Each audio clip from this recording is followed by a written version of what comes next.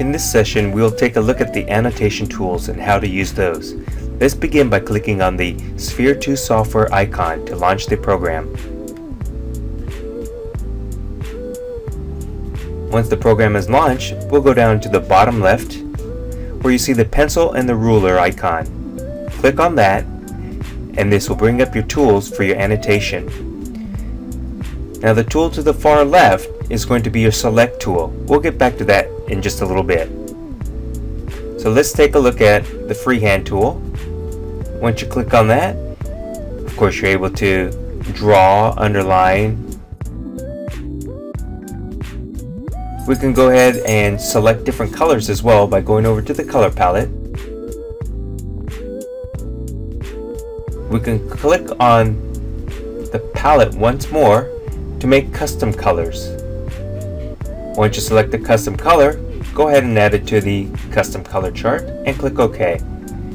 Now we have that custom color and we'll be able to score, underline, write, or whatever we want to do. Let's click on the tool again and let's go over to the broom, and this will delete everything. If you did not want to do that, you can go to the arrows and of course it'll redo or undo, and then we can select the eraser tool and erase one line at a time. Once again, we could do the redo or undo. Now for the highlighter, it will be the same thing. I've selected it, but you notice that this highlighter is a little bit too narrow or too thin. What we can do is come over to the icon next to the color palette, and this will allow you to select the thickness or the width of your line and the style of the line that you want to use. Whether it has an arrow at one end or both ends, or dots, or just a straight line.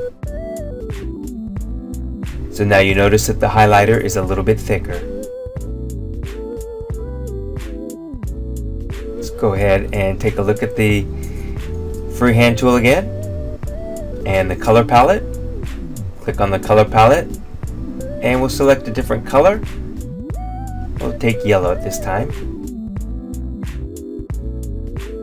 Now you will have to select your color prior to doing your highlighting. Once the color is selected, you cannot change that. Next tool is your straight line tool, and it will do just that, give you a straight line. You also have your option of selecting different colors. Now once we go to the line width option, we're going to select the arrow. So now my straight line becomes a pointer, or a line with an arrow at the end. We can also select a different color, like so.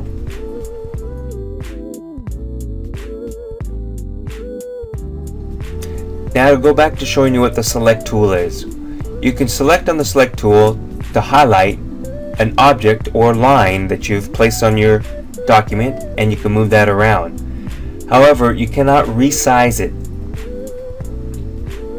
You can group them and move them all around together, or you could just highlight one and move it one at a time. Let's go ahead and erase everything.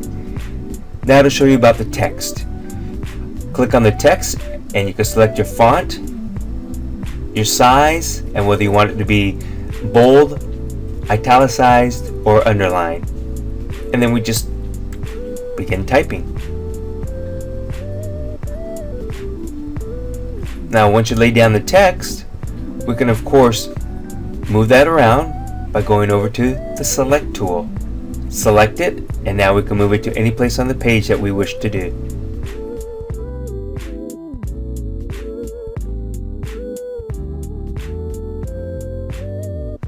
Next to the text tool is going to be your shape. You notice we have what looks like a solid and what looks like a semi-solid. As with everything else, we could select the different colors. Now let's go to this semi-solid or to just actually give you the outline of the shape that you have selected. For example, let's take a circle, and you notice that it is hollow. And we can move those around as well.